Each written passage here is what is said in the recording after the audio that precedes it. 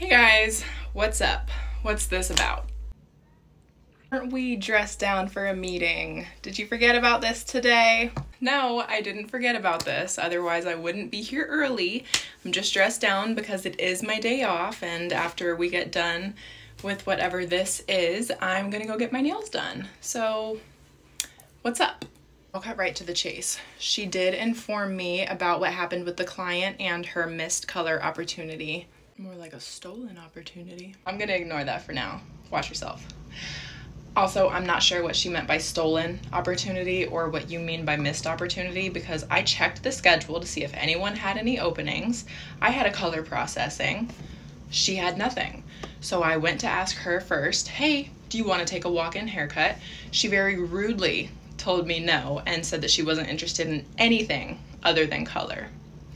So, since the woman was super sweet and in need of a quick trim and didn't even need it washed, and my client still had about 30 minutes to process, I told her that I could squeeze her in.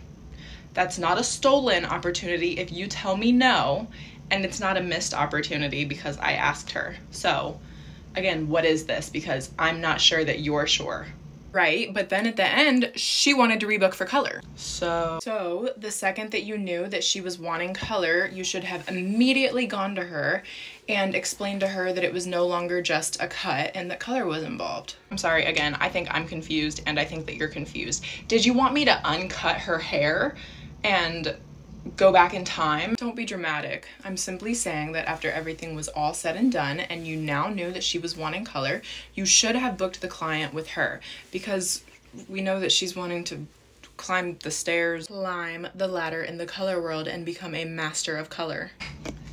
So you wanted me to give away a client that she didn't want to begin with, that I made time for and I built rapport with? What? Seems only logically fair because you offered her the client first. I feel like y'all are gaslighting me right now. I'm not gonna lie. Like, this is ludicrous. And I can't understand that you guys can't understand. It's, hey, I need to borrow her for a second. Sorry. Can you not see that we're in the middle of something? What could possibly be so important that you have to interrupt this? Can it not wait?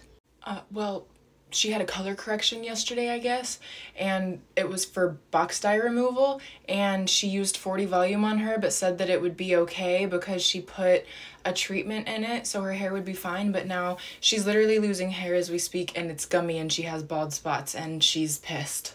I told her not to brush it for a few days. The irony.